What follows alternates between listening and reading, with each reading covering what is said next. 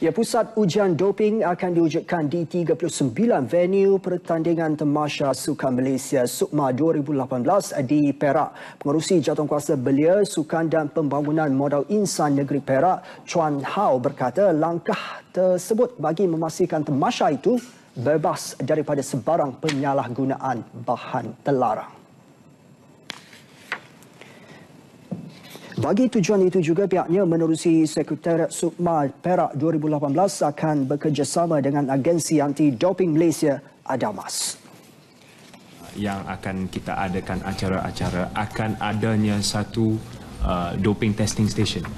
Dan ini sebenarnya setelah diwajibkan oleh pihak Sekretariat bagi kesemua sukan.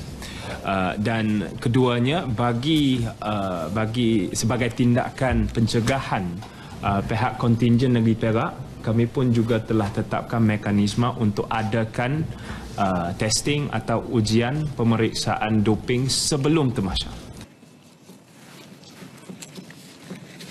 Beliau bercakap kepada pemberita selepas mengadakan pertemuan dengan Exco Kerajaan Negeri Kedah Asmiro Anwar Aris sempena penganjuran Sukma 2018 di Wisma Darul Aman Al-Usta. Beliau turut mengingatkan para atlet supaya merujuk kepada pihak berkaitan sebelum mengambil ubat-ubatan atau makanan tambahan untuk tenaga. Sukma Perak 2018 akan bermula 11 hingga 22 September ini mempertandingkan 427 acara melibatkan 29 acara sukan.